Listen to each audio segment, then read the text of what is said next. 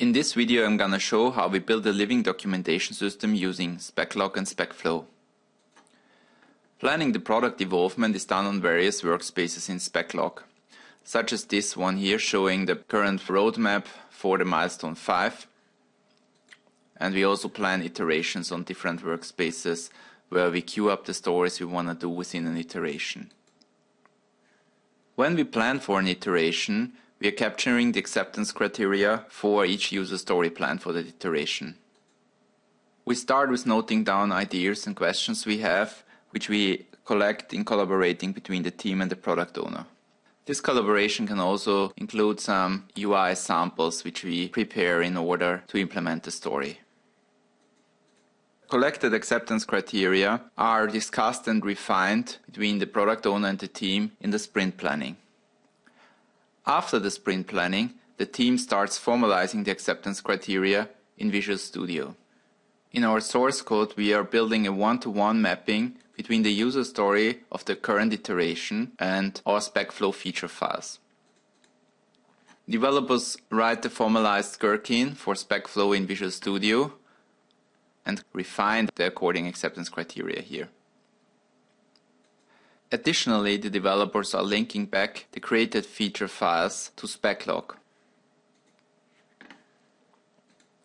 Through that, the product owner can review the formalized acceptance criteria and also compare them with his original planning notes, where he can browse here the notes, what was discussed, and he can also see how our current acceptance criteria now formalized in the automated scenarios. The product owner can then also delete nodes that have been already refined into formalized acceptance criteria from the unformalized SpecLog acceptance criteria nodes. On our CI website, the product owner can watch the progress of the implementation of the scenarios that have been formalized. For each automated build we do, we also run the SpecFlow scenarios for the current iteration. And here you can see, as a product owner, how the user story is formalized, then implemented and finally done based on the acceptance criteria that have been defined for automation. We are having two kinds of automated builds in our system. One are the CI builds, which are executing the SpecFlow scenarios for the current iteration.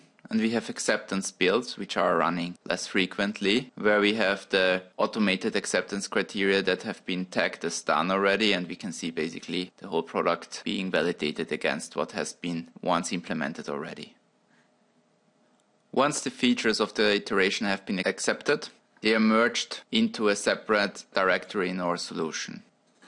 In our solution, we are maintaining a separate directory of SpecFlow features that are representing our living documentation tree and that provide a functional overview of the system, and you can see each SpecFlow feature which has been automated for this already. What we do is we take the current iteration user stories acceptance criteria and we merge each acceptance criteria, so each scenario, into one or more of the features in our living documentation tree. There is not necessarily a one-to-one mapping between a user story and a feature, because you can have a user story that cross-cuts multiple features. In this case, you will have to move the scenarios from one user story to different features in your feature tree. The aim of the current iteration user stories is show what you're currently building, what is the next evolution of your product, while the aim of the living documentation tree is to give you an overview about what your product has already implemented, so a functional overview.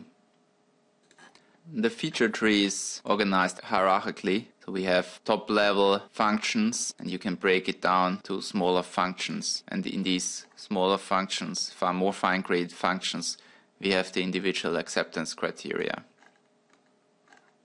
This feature tree is also mirrored back into SpecLog in order to give the product owner a better overview about what the product currently has built in already.